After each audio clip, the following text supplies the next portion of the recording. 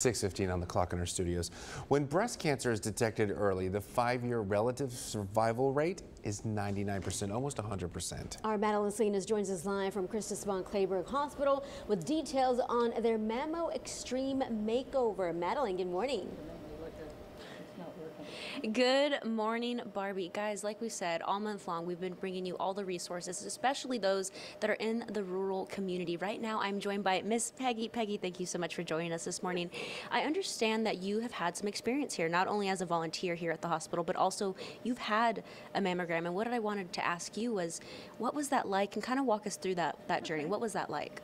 It's great here. I mean, you automatically go in nervous because there's so many cancer scares.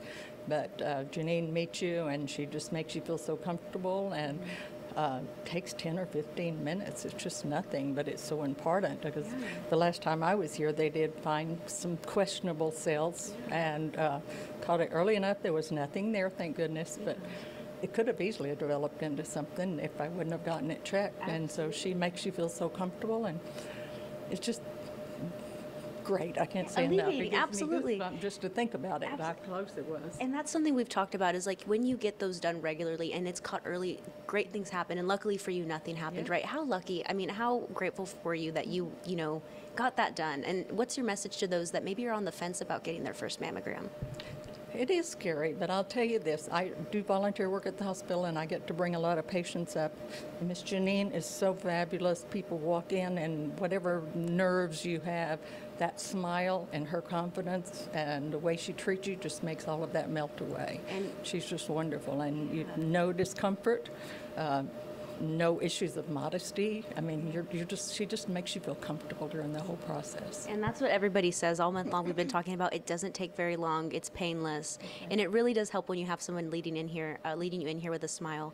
Thank you so much for joining us. We really appreciate it. It'll be my pleasure. Oh, thank you so much. Well, thank you again for joining us. We really appreciate it, guys. We have one more hit coming up. Miss Peggy's going to be there, and so is Miss Jeannie. You're not going to want to miss it. We'll see you in about 30 minutes. John Thomas, Barbie. A little bit of discomfort, but knowing, like she said, is outweighs that any day. So you can't stress enough. Early detection is best. And there's programs in town that'll get you free mammograms. If you can check our website. We have a Positively Pink tab there at KIITV.com and links to First Friday. They're the ones that do the free mammograms. A lot of other groups in town that are local. Money stays local. If you feel like donating, that make a difference. Absolutely. So, it doesn't matter how old you are. Always check yourself, because I know for a lot you have to wait till you're a certain age. But we've interviewed several of our breast friends, right, that have found something way earlier when they were really in their young, 20s. in their 20s. I believe Lexus Green is going to have a story next Tuesday about somebody in their 20s that had it detected. So that'll be a good lesson there.